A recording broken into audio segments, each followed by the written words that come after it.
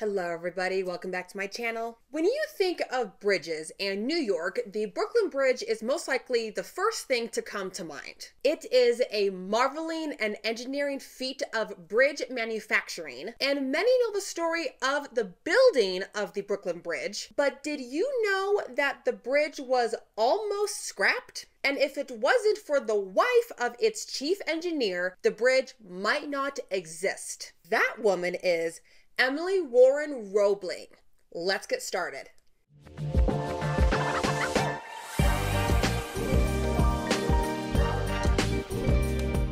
Emily Warren was born on September 23, 1843 in Cold Spring, New York to Sylvanus and Phoebe Warren. She was the second youngest of 12 children. Her family was upper middle class, with Sylvanus being a politician in the New York State Assembly, and with this job it allowed Emily and her siblings to have a very comfortable childhood. Her fourth oldest brother, Kemble Warren, would go on to become Major General Governor K. Warren and would be a future Union general in the Civil War. Just to kind of give you a timestamp of where the heck we are in history. He and Emily would form a close bond, and he supported Emily's pursuit in education. He would even fund her tuition to Georgetown Visitation Academy in Washington, D.C., present-day Georgetown Visitation Preparatory School, which is a private Catholic college preparatory school. It is the oldest Catholic school for girls in DC and the country, having been founded in 1799 in the original 13 colonies 225 years ago. Here, she studied French, algebra, astronomy, housework, needlework, and history. After her brother Kemble led a successful defense of Little Round Top at Gettysburg, yes, he was that into the Civil War, he invited Emily to his camp. Don't know why, but he just went, "Hey sis, come on down." In 1864, she visited her brother at his camp with the 5th Army Corps. At the soldiers' ball she went to during her visit, she met Washington Roebling, and they fell for one another immediately. During the time they met, Washington was in the Union Army and was an officer at the Battle of Gettysburg, and was a recent graduate of Rensselaer Polytechnic Institute as a civil engineer. The couple would marry on January 18, 1865 in Cold Spring in a double wedding with one of Emily's siblings. When the Civil War ended in May of 1865, the newlyweds set off for their honeymoon in Europe. While there, a newly pregnant Emily went with her husband to study caissons, which are water-type chambers that are opened on the top to keep water out for workers to dig in rivers or oceans to construct bridges or dams. The reason they were researching this is that Washington was working with his father, John A. Roebling, on a new project back in New York. The project was a suspension bridge over the East River that would connect Brooklyn to Manhattan. This bridge was called the Great East River Bridge, later called the Brooklyn Bridge. While they were in Germany, Emily gave birth to their first and only son on November 21st, 1867. He was named after his grandfather, John Augustus Roebling II. Before we continue, let's talk about the Brooklyn Bridge, because not only is it a huge part of Emily's story, but it's also just a really cool bridge, and its story is fascinating, at least to me. The Brooklyn Bridge is a hybrid of a cable-stayed and suspension bridge, meaning it's solid as a rock but still fluctuates. A proposal for a bridge over the East River to connect the two sides of New York were suggested as early as 1800, because at that time the best way to cross the river was a ferry, and those aren't exactly known for being very fast. There were many approaches to the bridge's construction, from a chain bridge to a link bridge to even a tunnel that would go underneath the river, but that was scrapped because that was gonna be hella expensive. It wasn't until a German immigrant engineer, John, proposed a suspension bridge in 1857 that the bridge started to take form. Now, John already had a good track record of building solid bridges, like the Roebling Delaware Aqueduct Bridge in Pennsylvania, which is the oldest suspension bridge in the country, if you didn't know that, and the Niagara Suspension Bridge. This bridge was the first working railway suspension bridge in history. So I think he knows what he's doing. Just a little bit. just a little bit. John was named chief engineer and by September of 1867 presented his plan. This bridge would be longer and taller than any suspension bridge ever built. It would have roads and railway tracks with tolls and fares that would provide funding for the construction. It would also be a pedestrian pathway. Now, the people were jazzed as hell about this bridge, saying it would have as much of an impact as the first transatlantic telegraph cable, transcontinental railroad, and the Suez Canal. And if you don't know what the Suez Canal is, the Suez Canal was where that really big shipping container boat got stuck sideways and had to do a 68-point turn. You know, that Suez Canal. A boat got stuck in a canal and it was actually really fun to watch. In November of 1867, the New York State Senate passed a bill allowing the construction of the bridge, and 2 months later, the New York and Brooklyn Bridge Company was integrated into the board of directors. Of course, there were concerns and criticisms about the design, and John heard and took it all in.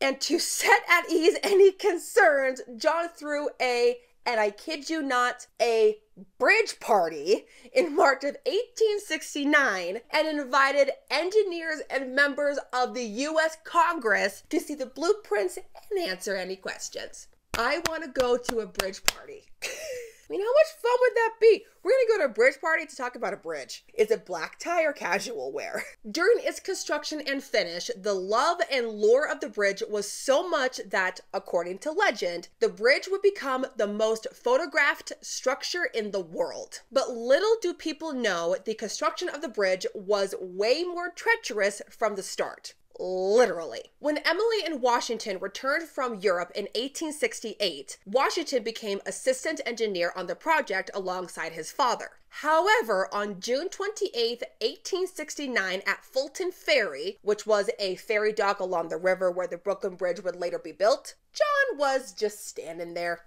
chilling, working on solidifying the location of where the bridge would be, when his foot was crushed on some wooden pilings by an arriving ferry. Now, I don't know how that happens, but my only guess is that he was so far into the dock, maybe he didn't think about don't put your foot where the ferry's gonna come into. I don't know. The injuries were so bad that the injured toes on his foot had to be amputated. Now, the injury probably could have been fixed if he didn't pull the tough man card and refused further medical treatment after the amputation and wanted to cure it by alternative medicine of water therapy or hydrotherapy. Now, I'm not knocking this. This is a thing, and it actually has scientific proof that it does help a lot of injuries. What I'm saying is in the 1860s, and I assume in his mind, and please correct me if I'm wrong, water therapy to him meant just continuously pouring water over the wound with like no herbs, no nothing. I don't know. Oh, and just to let you know in what kind of history point we are, remember, we're in 1869, right? And you would think, well, why doesn't he just do penicillin to cure out the wound? At least do that instead of just pouring water over the freaking thing. But get this, the Brooklyn Bridge was built and finished before penicillin was discovered. The Brooklyn Bridge, 1870s-ish. Penicillin, 1925. Just to give you a perspective of where we are in history. No surprise to us, his condition deteriorated. He contracted tinnitus or lockjaw, which is a bacterial infection that causes muscle spasms. It's a horrible way to die. And by June 22nd, 1969, died of that. Barely made it a month. 24 days, in fact, after the accident. Horrible death. After his death, his son, Washington, became chief engineer of the Brooklyn Bridge project at the age of 32. Luckily, Washington was his father's right-hand man and knew it just as well as his father and was confident in his ability to continue and finish the project. On January 2nd, 1870, construction of the 6,000-foot-long Brooklyn Bridge officially began. Workers began using shovels and dynamite to scrape away the bedrock to begin to construct the two 278-foot-tall towers. These are built with Roslindale cement, limestone, and granite, and has the classic Gothic look many New York buildings had at that time. Now, Washington was the main designer of the two huge airtight caissons that would become the foundation of the two towers. One thing to know about Washington is that he was not one to make commands and decisions from his desk. He spent as much time with his men on the construction site as possible. Coming from his army days, he also worked right alongside his men. And with that, he would put himself in as much danger as his men were working with caissons. But unfortunately, the knowledge of the dangers of working under air compression was not understood, and this would,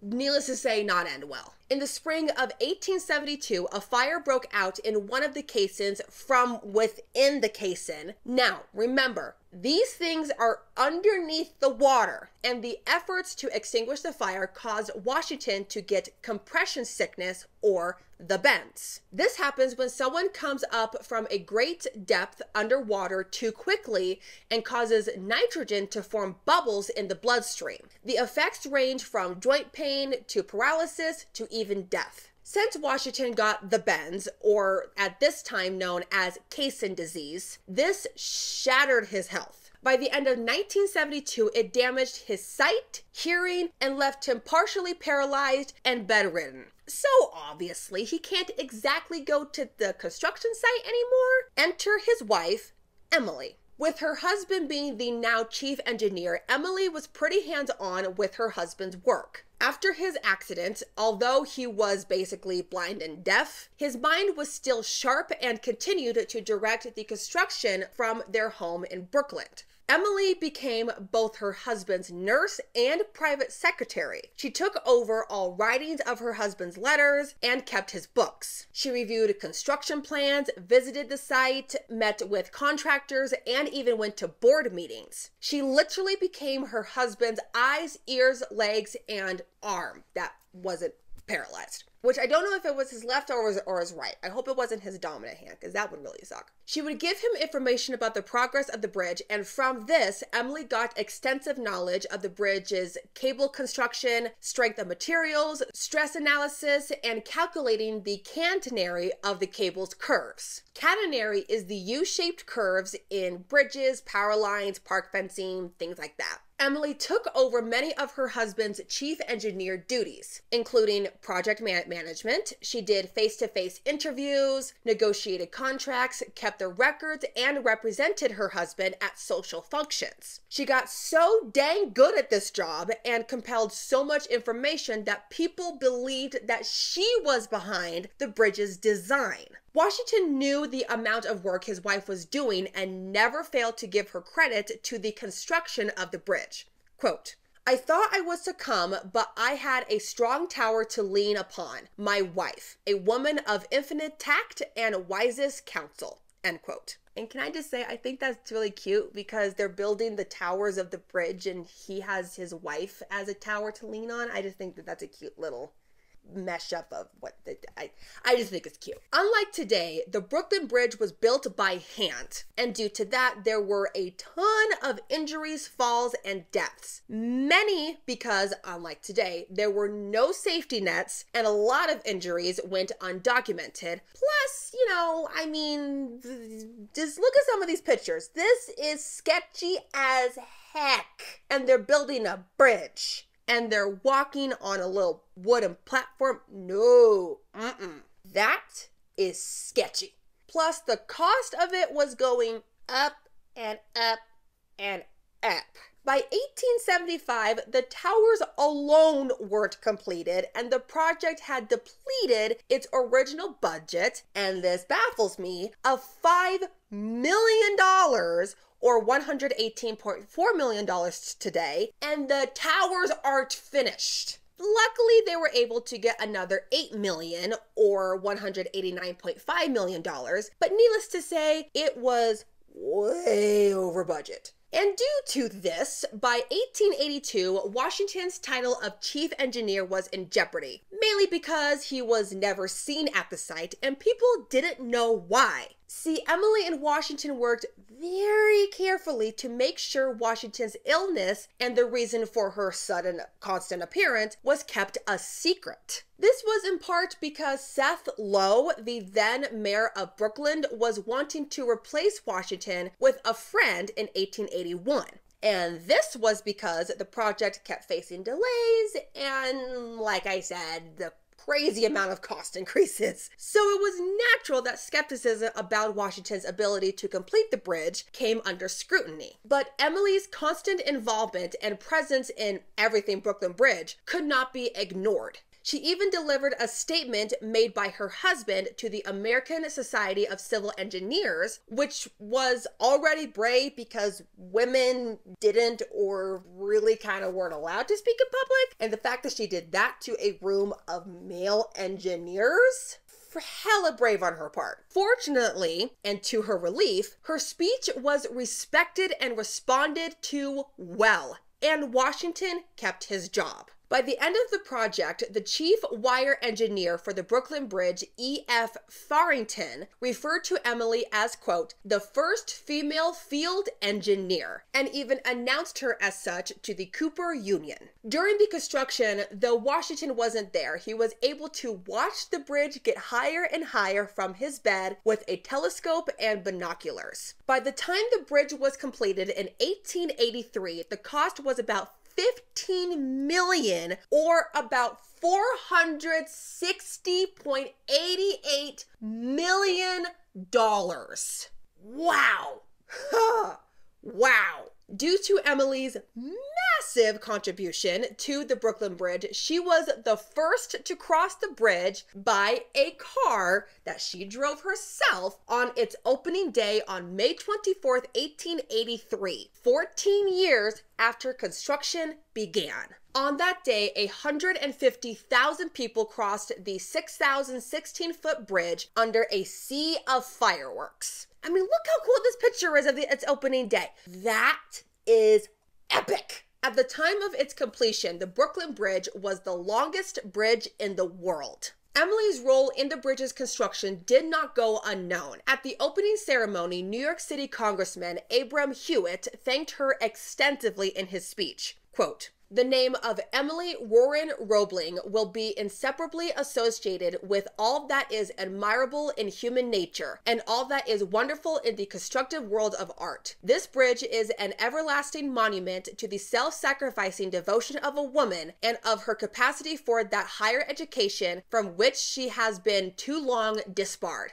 End quote. And little did he know, he basically predicted the future. When the bridge was completed, her and Washington moved to Trenton, New Jersey, and she managed the construction of their mansion.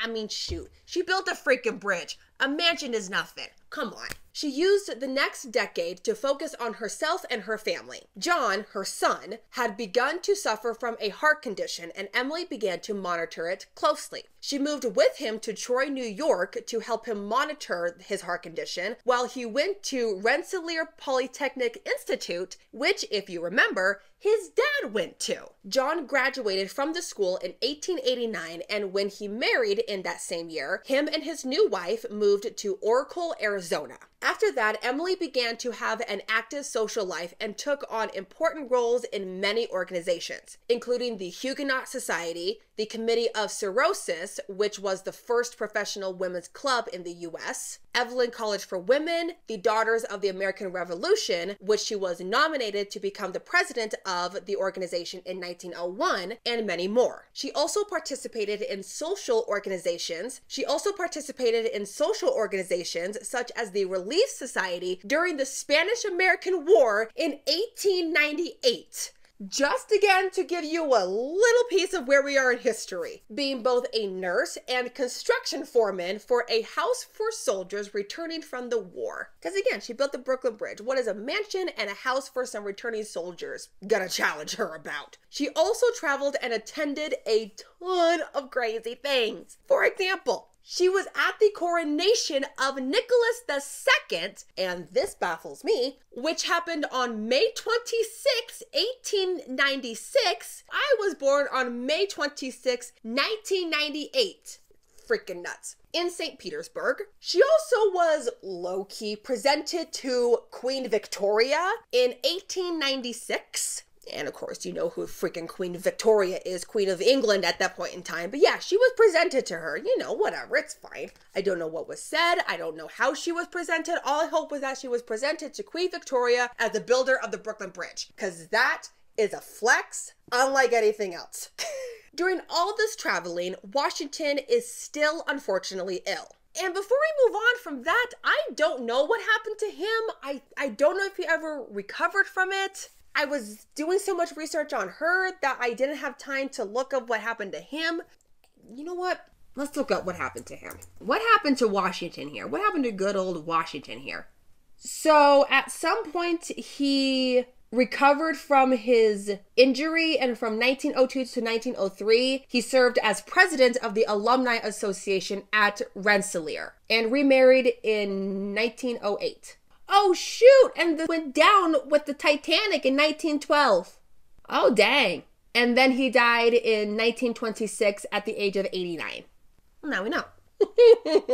Quick little sidebar there. Anyway, when she got back to the States, she traveled across the country giving lectures about her time in Russia for the Federation of Women's Club. Proving you're never too old to go to college, she went to New York University in 1899, where she passed the Women's Law course at the university and got a law certificate for women in business or other fields where law knowledge would be useful. Meaning that essentially she became one of the first female lawyers in New York State. Because of course she freaking did. Oh, and plus she studied math and science and officially learned how to build a bridge.